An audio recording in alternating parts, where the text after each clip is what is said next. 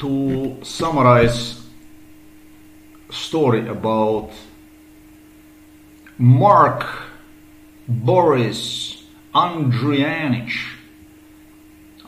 in maybe 5 sentences. This is what I missed on yesterday, because it doesn't come to you everything at once. Yeah.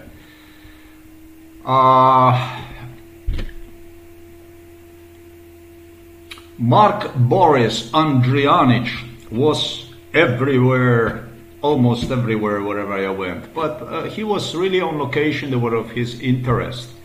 That's why Warsaw, Uber, and all that stuff. He was trying to remind me of the stuff that went on during MK Ultra. So obviously that I would keep my mouth shut, because it was a lot of promises, all kinds of stuff he inserted inside.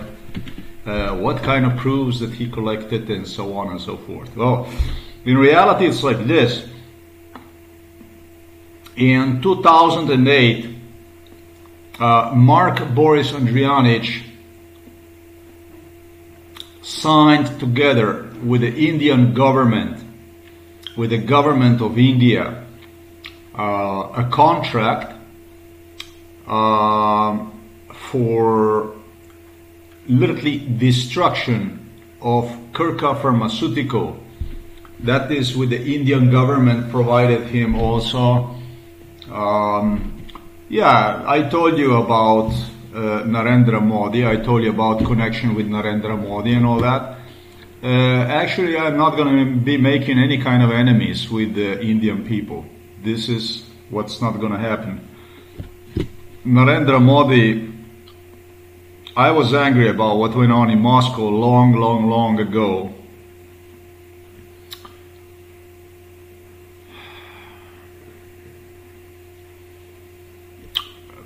In India, it was Mount Everest of abuse, torture.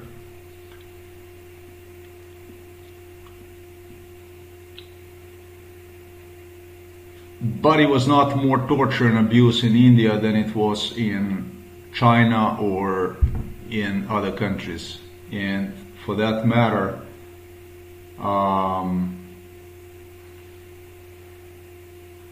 especially because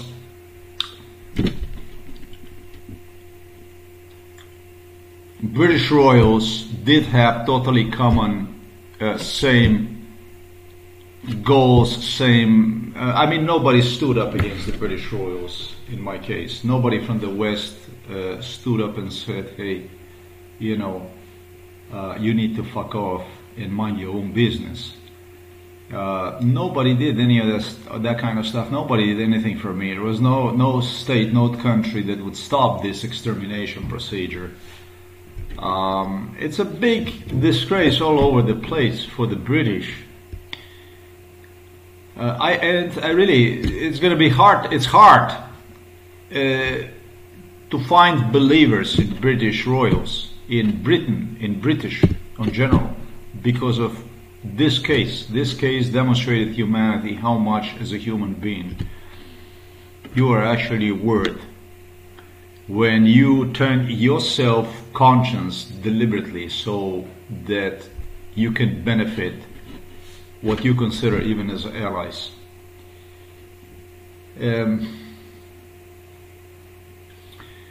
No doubt it was Milan Kuchan who enforced crime against me throughout the China and India, but it was also British royals who did it.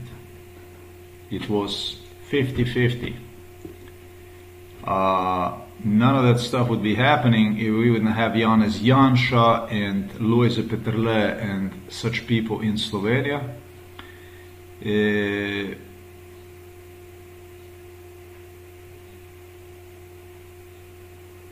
Milan Kuchan in Slovenia alone is not enough to create this kind of conditions to somebody. This is how everybody in Slovenia knew about me. Everybody knows me.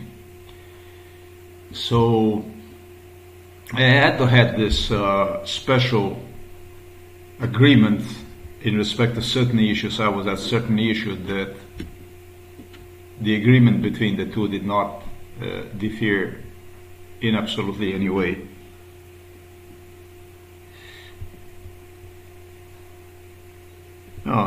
and it's charging. Strange. For me to finish this case about, I don't even know what, because it's so disgusting. Should I, about Andrijanic, about Slovenia, you have seen him, how proudly he walked on the streets and what he would do, how he would bring the people together, how positive this man is. He would say, stop complaining. Yeah. Inspirational, totally inspirational. In 2008, the Indian government even sent him lawyers, attorneys, at his home in India. His home in India, that's right. The lady he got married with, and for what he suggested, met her in Oxford, is what he got married. He got married to, basically, started to mate with her already in 2004. All this thanks to Misha Andrijanic, who was making investments in India, through Milan Kuchan, through started with investments in India in 1996. Andrijanic started to invest in India in 96, 98. All the money he earned through the terror, through the crime against me, he invested to India. Who knows, maybe he's a billionaire in India, literally. I wouldn't be surprised about that. And so, you know,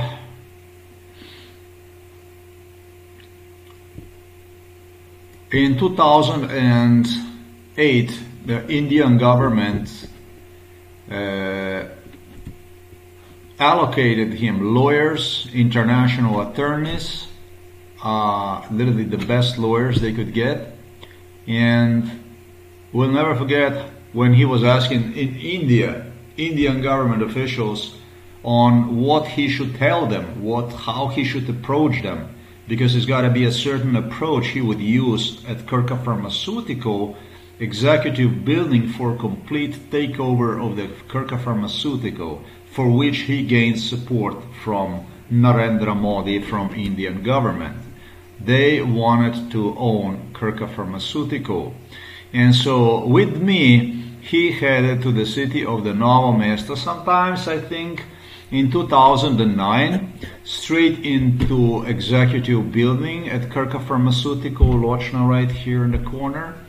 And he started what he deemed would be a takeover of the KRKA Pharmaceutical. He brought also attorneys with him, and they started to insist. Indian attorneys popped up here in like 2009, 2010.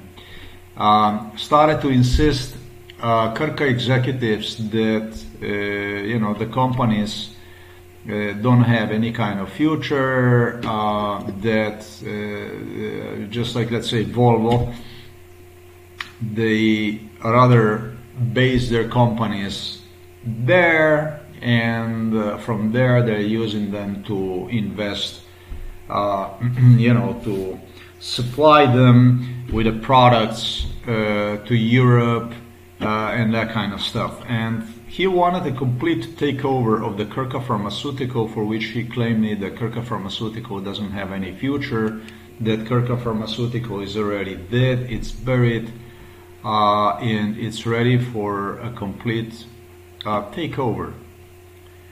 Okay, 2010, the only obstacle in this process is what Andrijanic, that's a question what executives from KRKA Pharmaceuticals have on their mind, but the only obstacle, Boris Andrijanic, the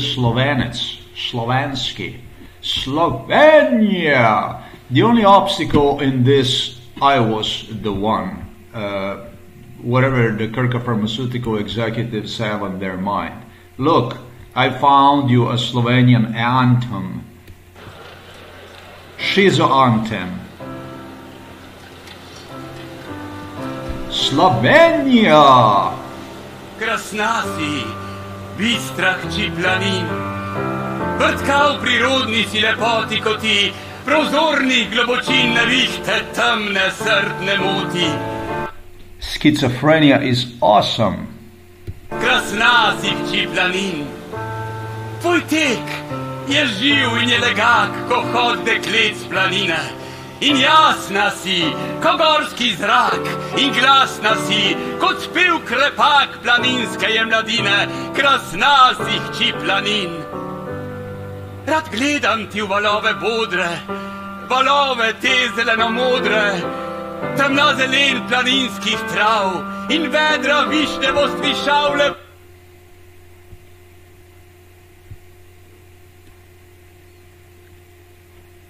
Shiza.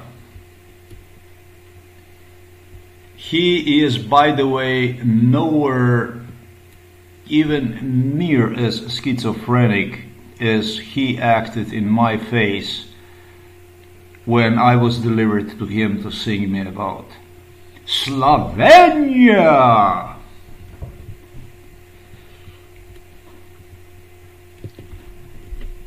I had no fucking idea what KRKA executives had on their mind. Why I didn't just let Boris, he looked like a grandfather, doesn't he? Andrijanic, to just complete the takeover. I had no fucking idea. But this is a successful story of the KRKA Pharmaceutical and the Slovenia.